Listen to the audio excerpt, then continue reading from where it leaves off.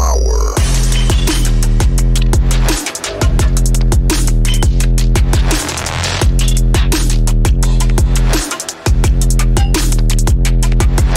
Is mining really a thing? Mining is a big enigma of the crypto world. Everyone knows about it. A lot of people are doing it. Some gain profit from it. But only a few understand what mining really is and why blockchains need it. Good news is that you don't have to go deep into technical details to decide whether to go in for mining or not. So what exactly is mining and what is it needed for? Let's go through some basics. The process of mining is crucial for several blockchains which are using proof-of-work algorithms to secure information in blocks.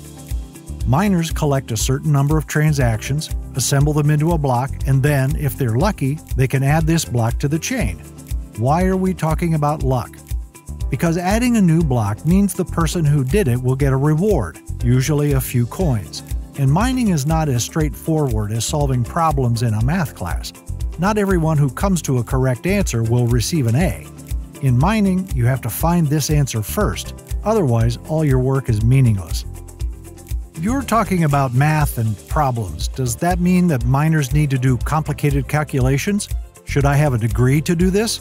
Not at all. In fact, miners don't have to do anything other than provide their computers power. Special programs will calculate, or rather guess, a correct number that will open a new block. That's what mining is in a nutshell, guessing a certain number with the help of computing devices. Sounds easy, doesn't it? But don't get overexcited. Here we have to go back to luck.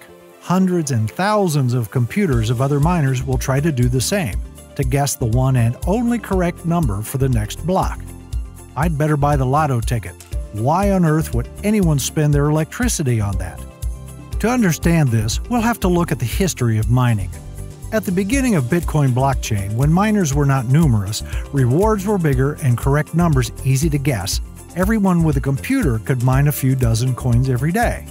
Those days, Bitcoins were cheap, so first miners were doing it more for fun than for profits.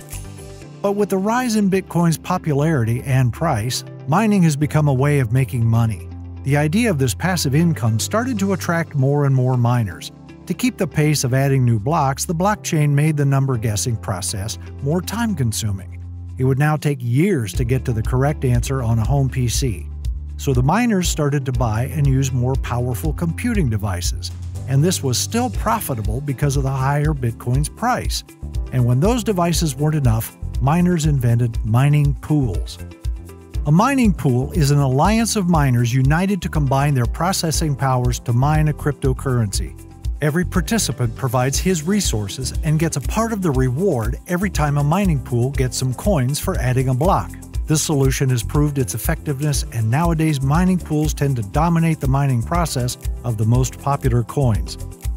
As you can see, when it comes to Bitcoin, mining today and 5 years ago are two different things. Now to start mining, you'll probably have to join a pool. That's in case you don't have a factory full of graphic processors in some cold country with cheap electricity. Otherwise, getting your hands on the necessary equipment will cost you a lot more money than you can make with creating blocks in years. Another option is cloud mining. In this case, you don't have to buy any additional hardware. Instead, you'll use the processing power of a remote data center. Nevertheless, renting mining equipment is not cheap either.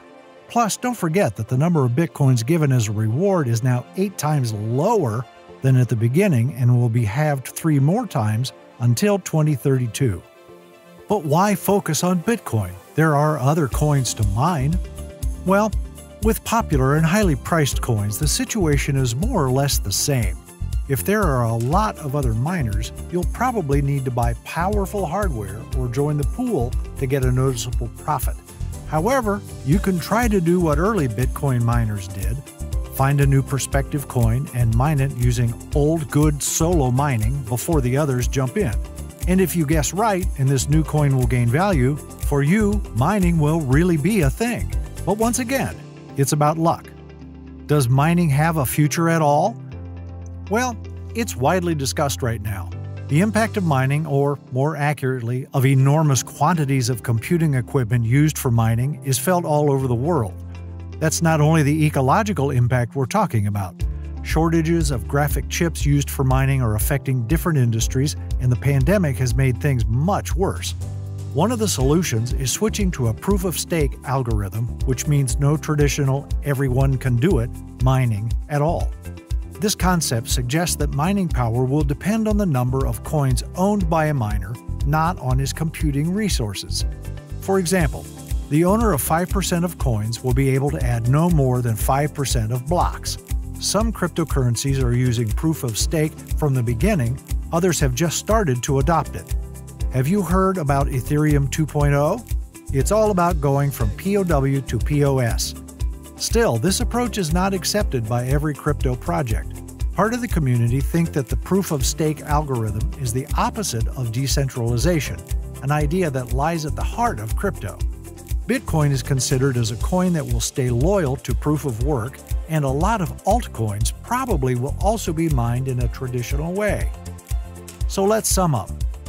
Mining is still a way of making money in the crypto world, but anyone who would like to join has to weigh pros and cons. What to mine, where, and how. Those are the questions to answer before rushing up for a GPU chip. That's all for today's video. I hope you find it interesting and helpful.